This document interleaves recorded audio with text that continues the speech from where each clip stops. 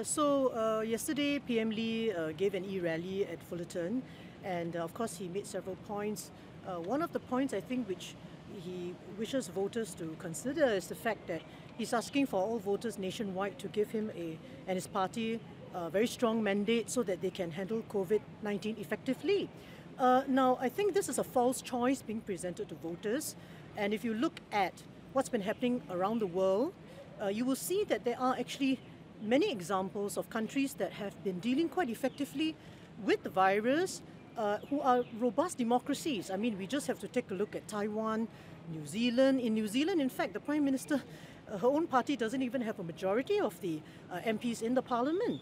And the fact is that Singaporeans know that when there is a need to come together, they will. And they will support the government in handling the COVID-19 crisis, regardless of who they vote into parliament. So I would like to emphasize again that our view is that the PM is actually giving voters a false choice, that there is actually no reason why the government will not be effective in tackling COVID-19, and at the same time with a parliament which does not consist of only elected PAP MPs.